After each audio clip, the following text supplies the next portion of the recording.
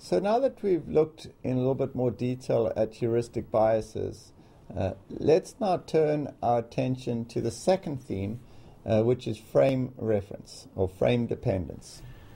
So frame dependence is really where to store the assets, right? And when we're looking at where to store the assets, it's dependent on the frame we look through. Think of it this way, all right?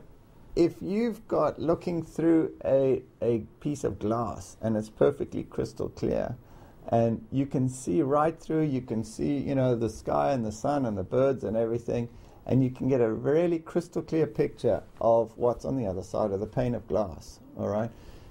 In the financial world, that pane of glass is not transparent, it's more opaque. So you can sort of see various images. You can see that it's blue. You can see something sort of moving across the sky. You're not exactly sure if that's a bird or a plane or a helicopter or what it is. You can sort of see there's a couple of bushes and trees and that they're green and there's some grass out there and there might be a pond over there. But you can't exactly tell, all right? Now, we're all looking through different panes of this opaque glass. So once you've got your piece of opaque glass, you might say, that was a bird. I might go, well, that actually looks like a plane to me. The bird versus the plane type reference, that's an opaque piece of glass, and that's really the frame dependence. What frame are we looking through is going to determine what we infer is happening on the other side of the glass, because in finance, we don't have access to all information. It's not as if we know what's going on inside the CEO's brain. It's not as if we know what's happening in the boardroom. It's not as if we know what sales are going on in Europe. When we haven't chatted to the vice president of sales and marketing, we don't know what's coming down the pipe in terms of research and development and how the technologies are going. All we can do is listen to conference calls, get the odd interview with the CEO, and from that we can base our reference or our informations on that frame that we've created ourselves. So our frames are very opaque, and that means that you get a different answer to what I do. Obviously we've got a relatively good understanding of what's going on there, but we'll never have that crystal clear piece of glass where we can see everything that's happening. So this is frame dependence, and really what it is we're trying to get, it's an informed decision rather than all the information. It's just informed based on all the bits and pieces that we can put together to make a decision. So let's have a look at some of the frames through which people look to make their investment decisions. The first frame is loss aversion. Now, loss aversion is really what we're trying to look at here is how do people react to certain degrees of uncertainty and certain levels of risk. And what has been discovered over the years, and I'm sure 99% of people are exactly the same, they're far more afraid of losing than they are of a major gain. So what happens is if you make $1,000 on a stock, or if you lose $1,000 on a stock, and you've given a person an option for an investment, there's a 50% chance that you can make 1,000 or lose 1,000. A lot of people don't take that investment because there's a chance that they might lose $1,000, which might be over and above their risk thresholds. They just don't want to lose. They're always focusing on that loss side of things rather than the upside. And this is one of the reasons where people cut their losses, their profits short, and they let their losses run, which of course is the complete wrong thing to do. If anyone who's a professional in this game knows, as soon as you've got a loss on your stock, you typically try and cut that as soon as possible.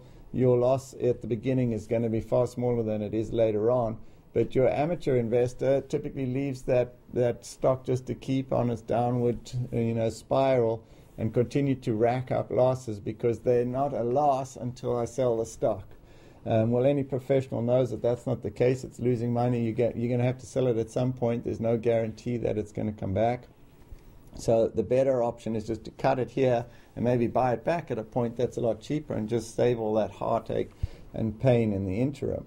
Plus, of course, we have to report our results and our numbers to our investors on a monthly basis. So letting a stock run into deep negative territory, that's going to be reported as a loss. That's going to drag down your portfolio, maybe make the whole portfolio a negative month. And your investors don't want to see that. So you learn very quickly you need to cut those losses. On the flip side, all of your investors as a professional are waiting to see, the upside. They want to see a huge big move up. They want to see up 10% in a month, for example. I'm in the hedge fund game, so these numbers are what people are interested in seeing. I've got to let those ponies that are winning the race win. What a lot of people do, if you want to put it in a horse race context, they've got the winning ticket, their horse is winning, they're halfway through the race, and they go, okay, well, that's good enough, and they crumple up the ticket and throw it away. Why not let that horse finish? Whereas what they're doing with the one that's coming dead last, they're holding on to that ticket and going, oh, please come on, please come on, please come on. You can't do it that way. It's just not the darn thing. But when you look at it in terms of frame reference and you're saying, what exactly is going to affect my clients and what's going to affect the general population, and really what affects them 2.5 times more than anything is losing money. They just don't want to lose money. So they will take investments that they can be assured that they'll make money rather than lose money. And this is a big frame reference for most of your clients and most investors out there in the market.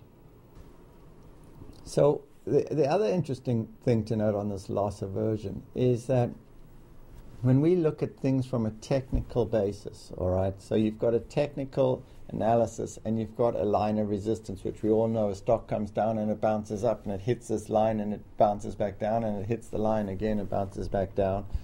It's a line of resistance. A lot of that, the technical trading strategies, come from this loss aversion, where people have lost money on the stock and it gets back to break even. Yahoo, I can get out for losing no money, so they sell. And this is really what's creating the support or the levels of resistance. Same thing on the support side. If the stock, you buy the stock here, it runs up, comes back down, you sell quickly before you lose any money. All right, and there's going to be buyers because they say, right, we can buy into this stock because right now that's where we bought and we were up before. So that's a lot of what's happening with this loss aversion is also, it comes out in technical analysis, and that's one of the reasons for a benefit in technical analysis. That's just sort of a sidebar, but just to give you a frame of reference.